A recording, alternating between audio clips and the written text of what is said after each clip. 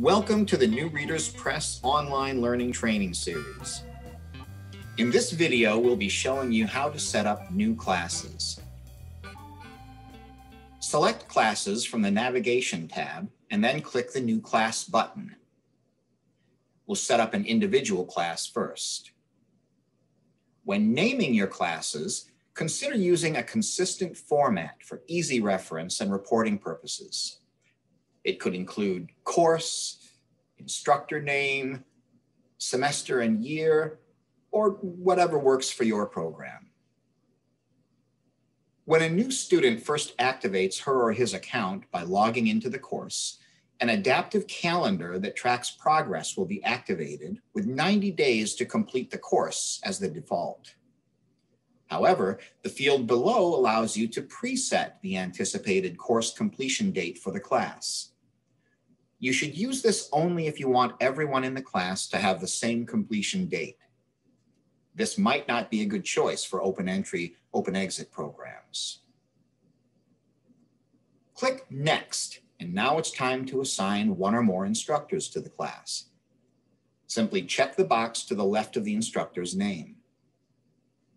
If you decide to create a class before uploading your teachers, or wish to add a new teacher not on your current list, click on New Instructors. Otherwise, find the instructor on the list and check the box. Click Add to Class to save your work. Check the Instructors in Class number to make sure you did it correctly. Now click Next to assign students. Check the boxes next to the students you wish to add to this class. Click Add to Class. Double check your work and click Finish. If you wish to upload multiple classes using an Excel spreadsheet, click Upload Multiple in the New Class drop-down in the top right-hand corner. If you wish to do this, follow the same bulk upload process as outlined in the Chapter 1 video, except the Excel spreadsheet will have 5 headers.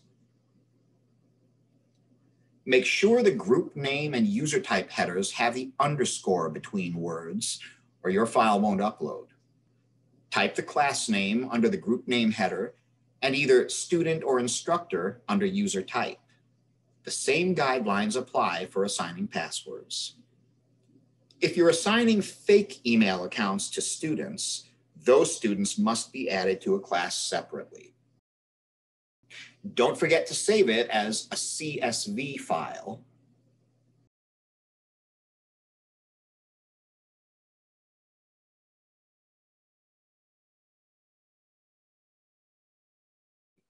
Find it by clicking on Browse or the Choose File button. And then click Upload. Learn more by visiting onlinelearning.newreaderspress.com.